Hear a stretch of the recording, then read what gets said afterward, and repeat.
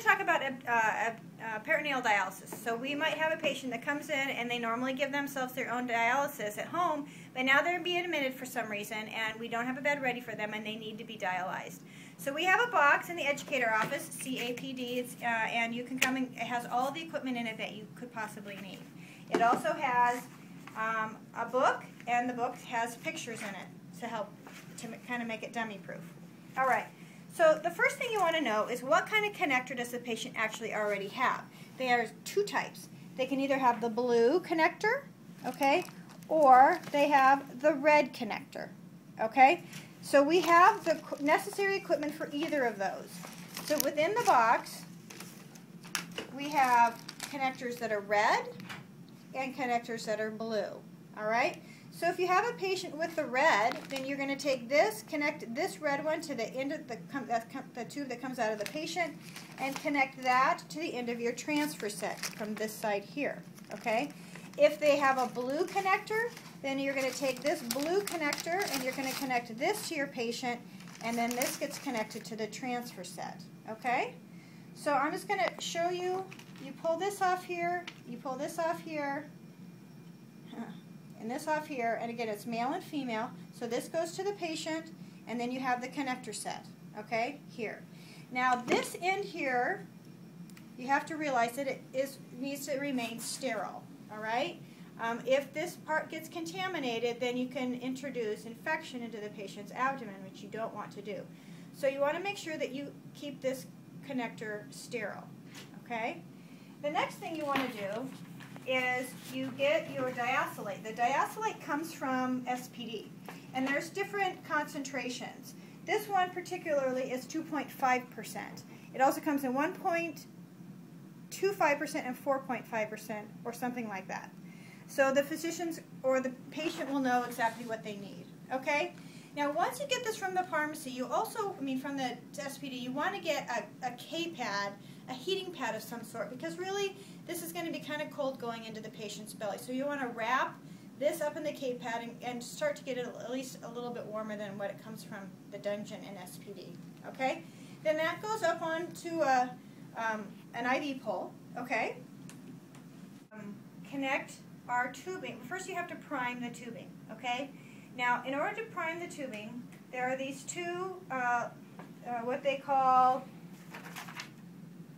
frangibles. Okay, so here is one, and another one is up here.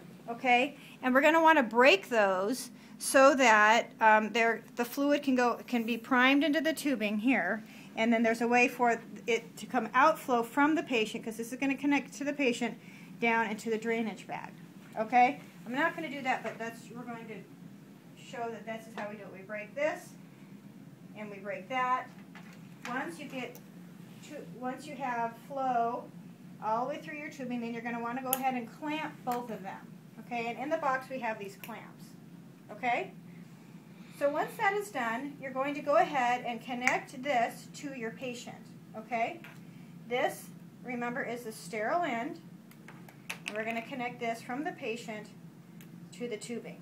Okay, now the first thing we're going to do is we're going to drain the patient's belly. All right. So in order to do that, we're going to twist this light blue, okay, and now it's open. You can see how it twists open and closed.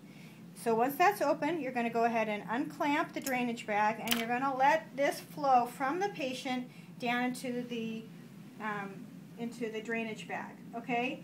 It should be clear, pale, yellow, no sediment, okay? If it looks other than that, then you need to make sure that the patient's nephrologist is aware of if it's something other than clear, pale, yellow without sediment. And that's going to take probably 15 to 20 minutes. So once it's done completely draining, then you're going to go ahead and you're going to clamp that side, okay?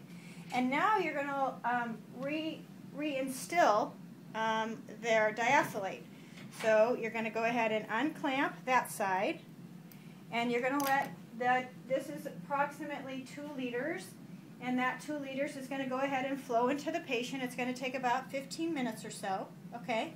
Once that's done, you go ahead and you're going to clamp it, okay? And then you can go ahead and disconnect the patient.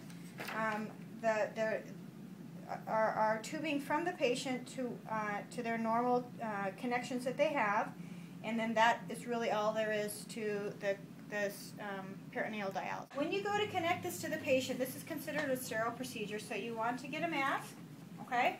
You want to put a mask on your patient as well, and make sure that you wash your hands and you don gloves prior to connecting this to the patient, making sure that this particularly remains sterile, this tubing here. Now, once the patient is done, and this, okay, so this patient's going to be actually admitted up to the floor, then leave this connection altogether, okay? And within our tubing, within our box, we have